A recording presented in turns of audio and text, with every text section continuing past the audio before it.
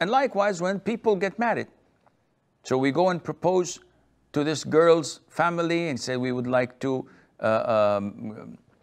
give our son to your daughter, or your daughter to our son, and it would be a blessing. And they said, we accept, inshallah, let's recite the Fatiha. Why are you reciting the Fatiha? He said, for barakah.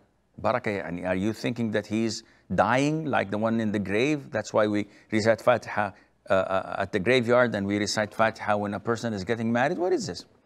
All of this is an innovation.